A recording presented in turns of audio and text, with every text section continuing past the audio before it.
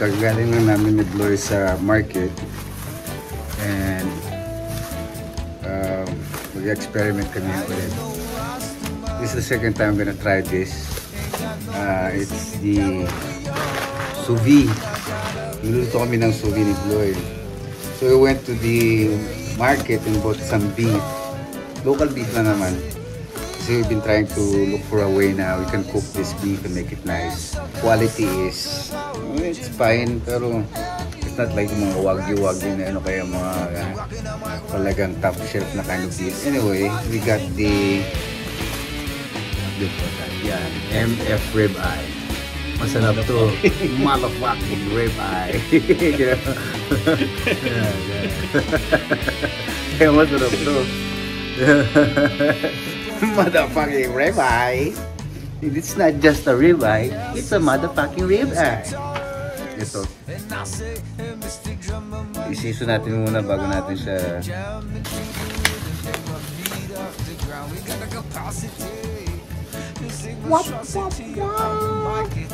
Medyo mawak muna talaga yung local na beef natin dito. So, ito medyo okay naman. Yung mga fatty siya. We're gonna keep it simple. Salt and pepper. Lagyan ng konti ng garlic. Pwede dap. Gising na yung baby. Peekaboo! Gising na yung baby. Sea salt. Yung ordinary na. By the way, yung process na to is slow cooking yung meat for 2 hours, medium rare daw. Tinry na namin before, yeah. It works. Pepper. Mga sides natin. Oops, sayang. More salt. So we're gonna cook this guy for 2 hours. Check out nyo si Guga Foods yan. Sous vide everything. Ganito, mahilig siya gumawa ng ganito. Colombiano naman yun. Other side. More salt. Then pepper.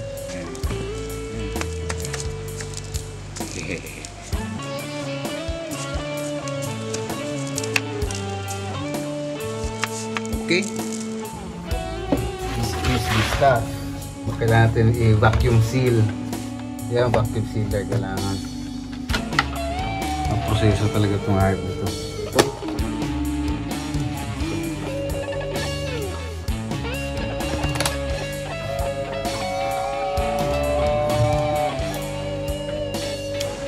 Now that it's sealed,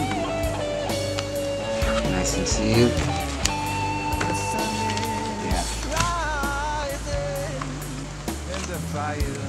Cut it to the length na once, boom. Okay, lagyan natin muna ng generous amount ng garlic yan para mag-infuse sa pagniluto. Okay, dapat pala ginanong ko talaga more garlic. Kalat.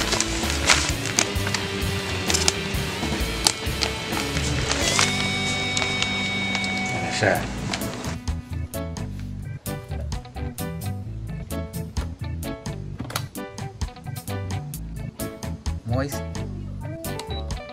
Moist and vacuum seal.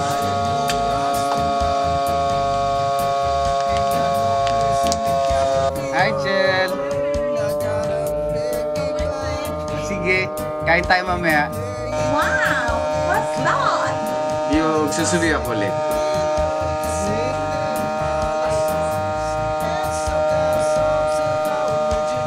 What's up, Bloy? Hi. Me and Bloy again.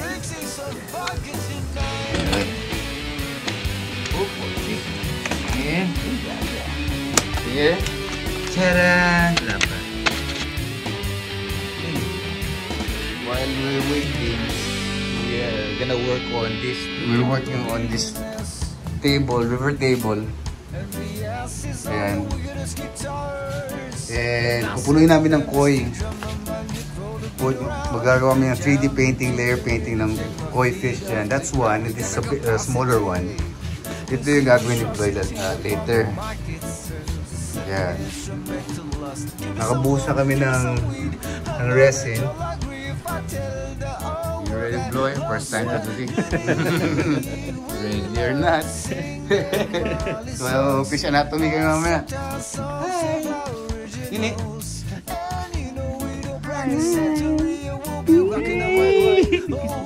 We're gonna use this.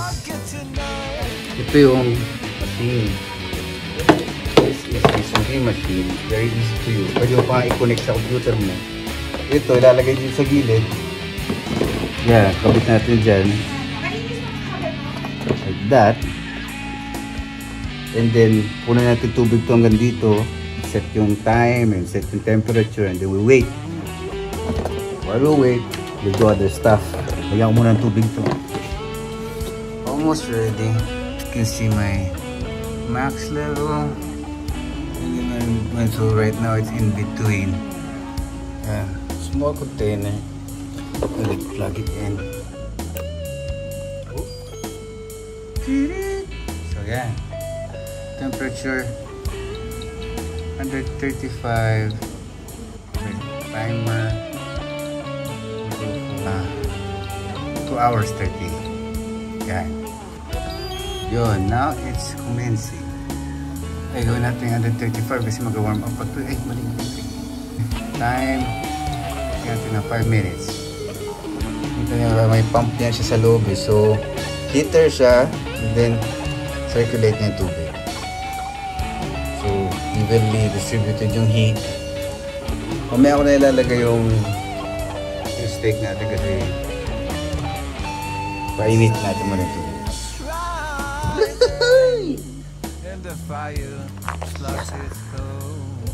We'll wait for it to reach 135. Right now the water is just mainit, but you can touch it. Is ayan, ira. Mainit to ha, huwag lagay. Ay! Ito ang kamay. And then another kailangan ko ng tong. Nothing like that for 2 hours. While we wait, pakain mo tayo ng isda. Malapit na dumilim, pakain mo tayo ng isda. Kawawa naman. First, we'll feed the pakus and the koi fish. In normal days, I would feed the pakus dog food.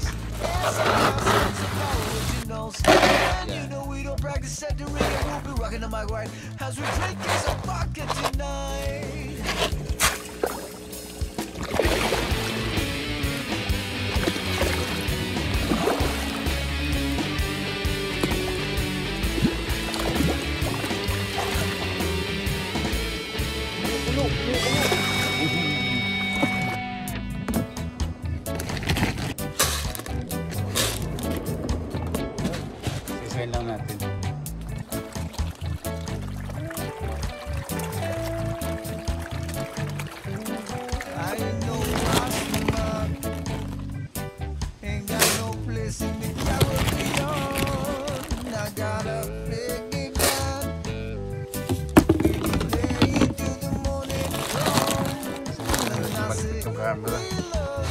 But I'm kind of in a hurry. Our place is actually working as both as a restaurant and a bed and breakfast, plus a garden para sa mga weddings, functions. That's also the reason why I wanted to experiment with sous vide, kasi those high quality beef, napakamahal, grabe, puhas na money for that. So trying to work with the local beef na we get here in the market. Ito yung binili ko kanina, binili ko sa SM. I don't know what kind of beef they're using. Maybe I'm also gonna try out the beef from the local market and try to work with it. Maybe I can serve the steaks in the restaurant. Yeah, eat up. Okay.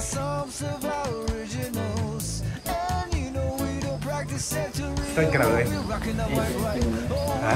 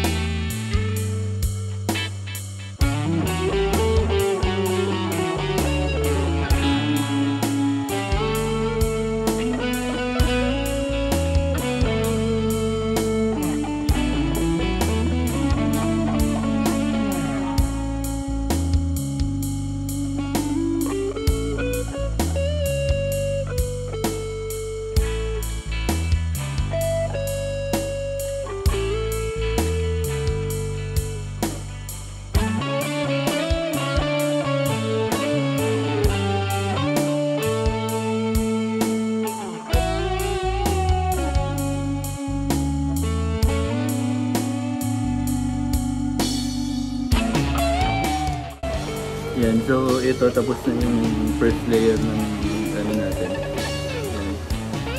This was my first time to do on this video. Not the very first time to paint. I have background on painting on murals, canvas, and body painting, face painting. Noon, I used to doing competition din. Nakagather din ng trophies kahit pa paano. Nakachamba rin. And now this is another another challenge for me to do this kind of thing kasi medyo mahirap na medium rin yung iba yung texture nung paglalagyan mo, medyo madulas siya compared sa although yung medyo sticky yung pero pagdating din sa brush hindi ka agad kumakapit, kailangan mong patuyuin, so I need to get used to this. But so far, as you can see, everything is doing well. So mamaya bubuhusan namin to. So that's it for now. Ito naman hindi pa namin pwedeng simulan. Medyo nakabuhos ko lang kanina pero mababaw pa yung polymer. Buhusan ko ito ng isa pa ito na mga 1 litro. Magkaroon ako ng konting depth para pag nilagay namin yung first magkakast na siya ng shadow. Kaya nagbumuha siyang 3D kasi lagi siyang may amino eh. That's probably yung gagawin ko lang tonight. So I'll show you how to mix the polymer. We're using the ordinary polymer pang fiberglass. It's much cheaper than the clear. Maganda sana yung clear, oo. Pero napakamahal naman. Di hamak na mas mahal siya sa ordinary. Gusto ko naman sa ordinary na polymer, meron siyang parang amberish, brownish tint. Klaro pa rin siya, pero meron lang siyang konting tint. Mukha siyang tannings pag ikaw may pan, yung maraming nalalaglag na debris. Yung mga tannings nung galing sa dahon, medyo nagbo-brown yung tubig nun. Kaya, for me, I prefer it. Kasi para hindi na ako magdagdag ng tinting color or something. I'll show you how to mix kasi meron ako na gawa-gawa ako ng pansukat ko eh. Anyway, I'll show you.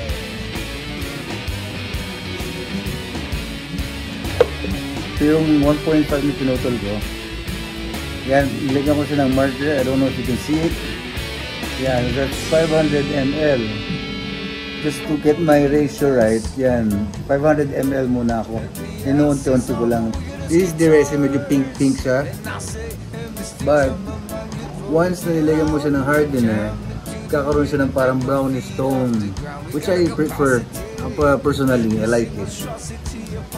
Medyo may kamahalan din tong material na to, kaya the cheapest we can get, the better. I have this. This is parang yung panggamot ng bata. And there are markings on the side. I don't know. Yan. Saan ba? Yan, there's 3.7 ml, 5 ml, 10 ml, pati 15 ml naka-indicate dyan. So, kung 500 ml yung gagawin kong mixture, then 1% lang daw out of 100. Sa 500 ml, I'll be needing 5 ml. It's right over dyan lang. Be careful, sticky stuff. Yan. Oh, yeah.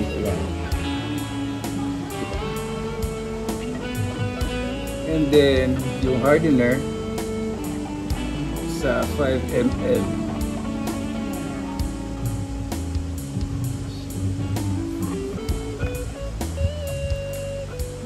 Close your lid, yung caps ng mga mix well para maganda yung tuyo niya. Ito mo right away, nawala yung pagka-pink, para nagba-brown siya. 1 to 100, to 100 daw. Tubuhan ko yung dagdagan pa ng konti kasi malamig naman tonight. Gabi naman, so pag mainit, depende rin sa klima kasi yung ratio ng polymer. Pag malamig, it's okay na mag-add ka. Mainit yan eh. Kung masyadong mainit, then pag mainit yung panahon, mas mabilis siya matuyo. So, okay lang na kung gumamit ka ng less. Dagdag ako ng 2.5 kasi malamig naman eh. 2 batches. Basically, all in all, 1 liter na bubuhos ko ngayon sa table na to. Para bukas, pwede naman mag-start. Sabay kami ni Bloy mag-paint.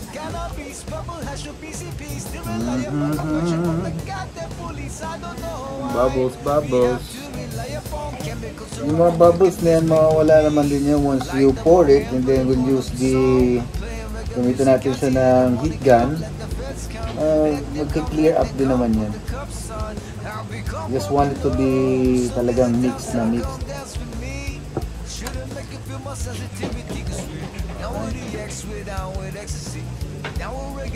Style mo style. Kita mo, may konting bubbles pa yan.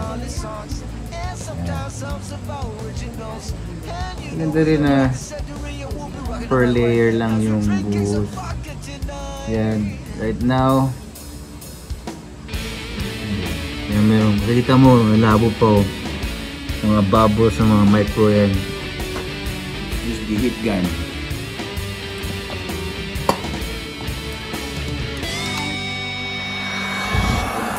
Bloy, yung fumes nito, ma-fumes yan ha.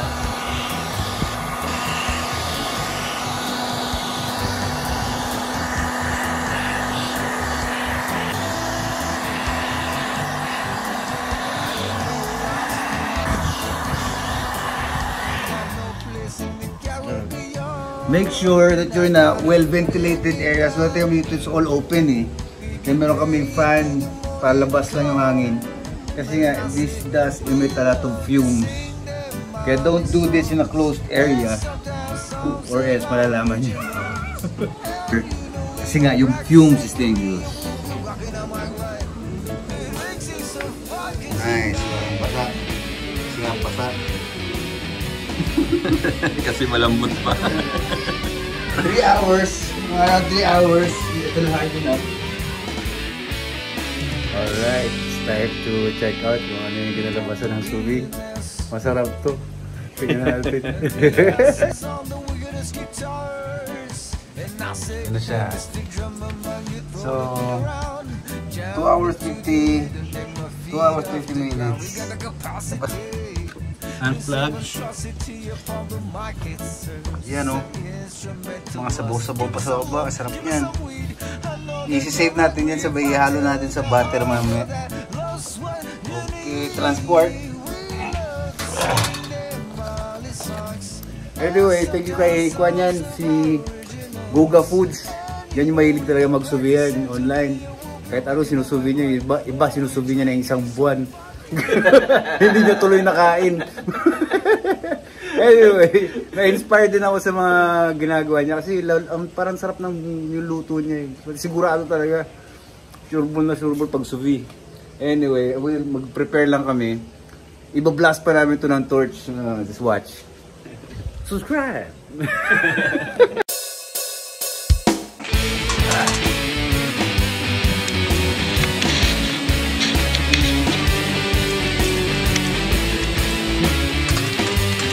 Kinakamay. The blowtorch. The Colombian beef slinger. Punta ka dito, Pinas. Come over, my friend. Woo!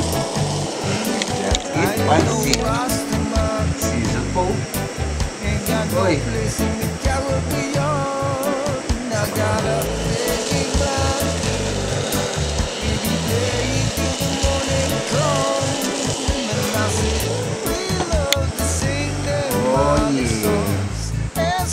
Now, for the taste. Maming.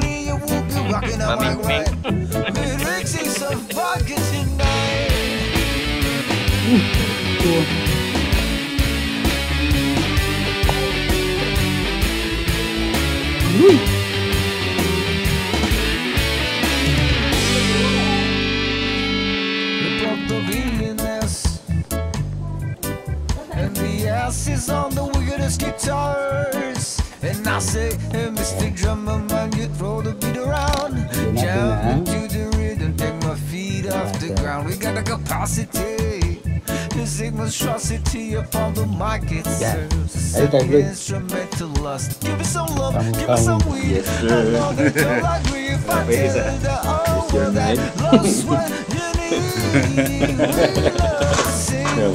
Kailangan ko yung Sometimes songs of our originals, and you know we don't practice century. We'll be rocking the mic right. Oh, we're drinking some vodka tonight. Ito ay nakita ko matindi.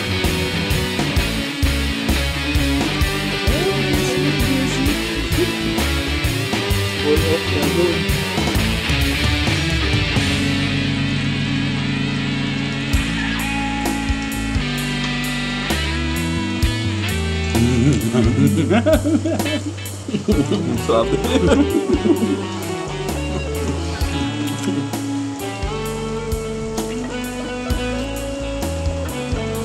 Medium rare.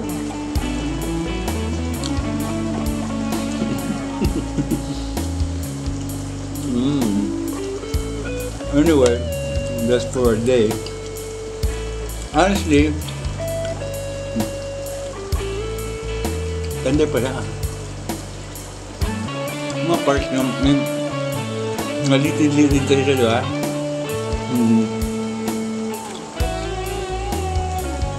But as you can see, sobrang lambot na nung ano, naghihiwalay na sila. Ayan, oo. This is the most tender part. Malamang. Ayun! Ganda. Grabe.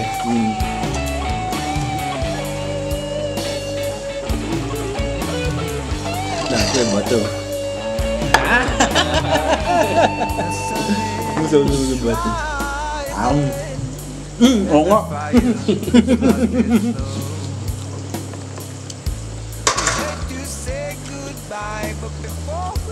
Wow. Local beef guys, supermarket. Rib eye. Mga fucking rib eye.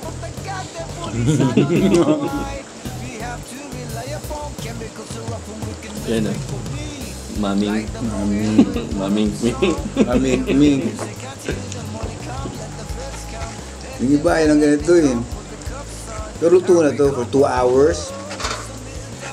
Siguro kailangan pa ng, ito may litid kasi. Boy! Kursak ng butter. Hindi siya swabe. Wabi-Swabi siya.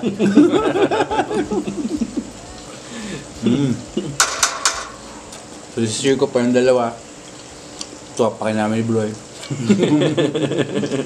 By the way pala, thank you sa mga subscribers namin dyan. Happy New Year! Happy New Year! Kung hey New Year. Patchoy. Don't hate Patchoy! I hope you all get rich!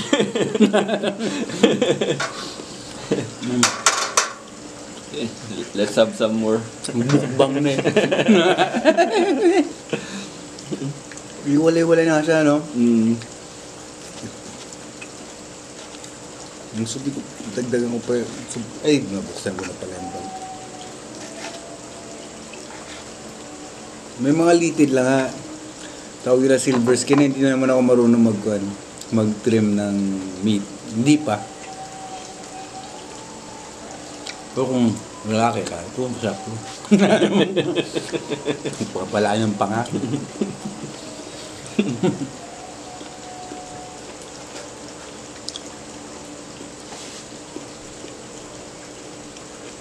Maming mix. Uy, puti.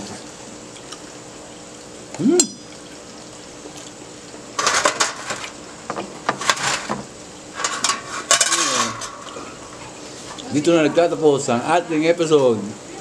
Ngayon, sana makapag-post pa kami ng... You watch out for the resin video, yung part 2 ano to, yung monster fish. Bagal na rin mag-edit eh. Daming project na nakailira.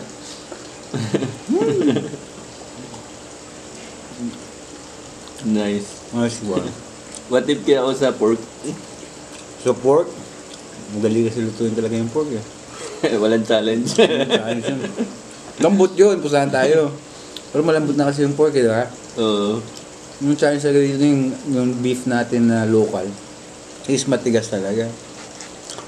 Yung pag-exercise nila madalas.